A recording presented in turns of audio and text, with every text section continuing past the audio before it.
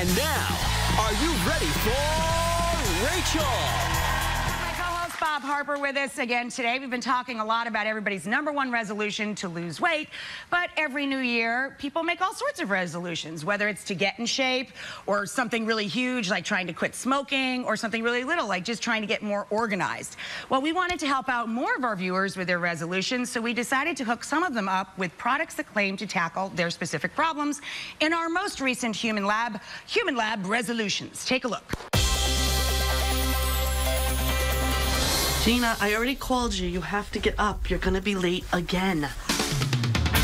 My New Year's resolution is to stop being late. I have a really hard time getting out of bed in the morning, and it's constantly making me late to work.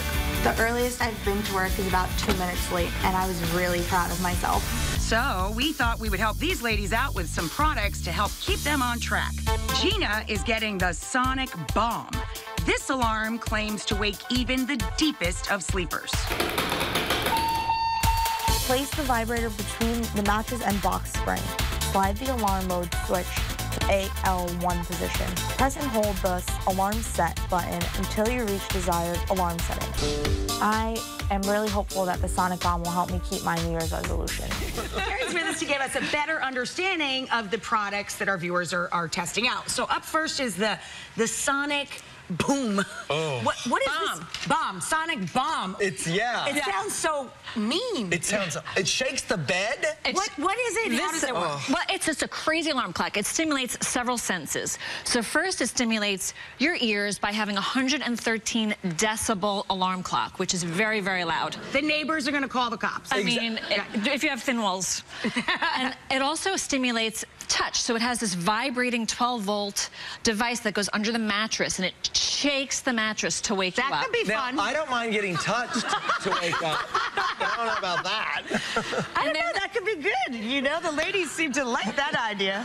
Well, Just saying. But it also has red flashing lights, so as if that's not enough, you get red. Well, you need a plane to land in your house to wake up? You know what this sounds like? A nightclub in your bedroom. No joke, seriously. There's a smoke machine on the special one. You can serve cocktails and make money with this thing, I think. Exactly.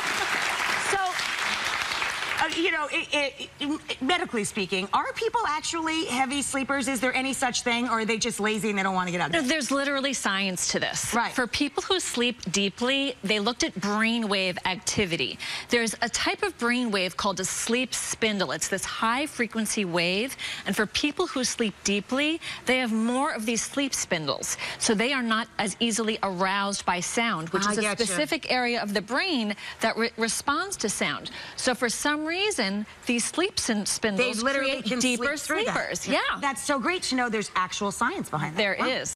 Do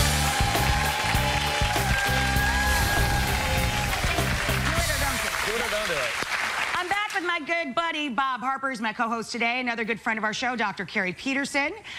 So earlier in the show, we were talking about resolutions a lot today. Of course, weight loss is a big resolution for people. But we wanted to take it to the test in one of our Human Labs. So we did Human Lab New Year's Resolution Edition. We're trying to help 2 of our guests. One of them wants to, well, get up on time, right?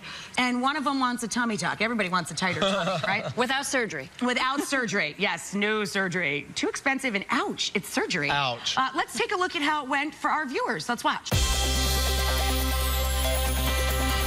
is day 1 of Gina using her new alarm clock.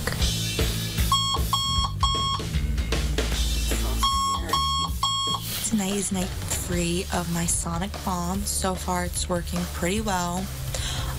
Tomorrow's a little bit of an earlier morning. I have to wake up at 6 a.m. It's now 6:18. I did wake up on time, so... Please welcome Gina and Joan to our show. Yay. Thank you guys for doing this for us. Let's start with Gina. How did it go? It went great. I woke up early every day. I was on time, if not early, so it was great. It's like a normal alarm clock, but times 100. Did the whole thing work for you? Like the blinking lights and the shaky, the whole thing? It kind of scares you out of your sleep. It scares you out of your sleep. But it's good. It's good. It gets you up on time. Gets you out of your bed. So you've been on time since you started using it? Yes. Cool. Early. And early. Good. Carrie, What do you think?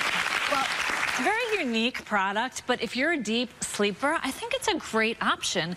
One thing I didn't mention, just to give the audience a sense of how loud it actually is, and you can't sense it on the tape, it's 113 decibels. That's the sound of a loud rock concert, just to give you some perspective. So really, if you have thin walls, this would be incredibly cruel to your neighbor, right? It would be, or your roommate. Yeah. So, but the good thing is you can actually adjust. If you just want the vibration, you can just put that on. If you just want the sound, you can put that on. So you can pick and choose which way you want. Oh, I like that. That's a nice feature. Yeah. But it's working for you, and that's all that matters. Yeah. Woohoo! All right.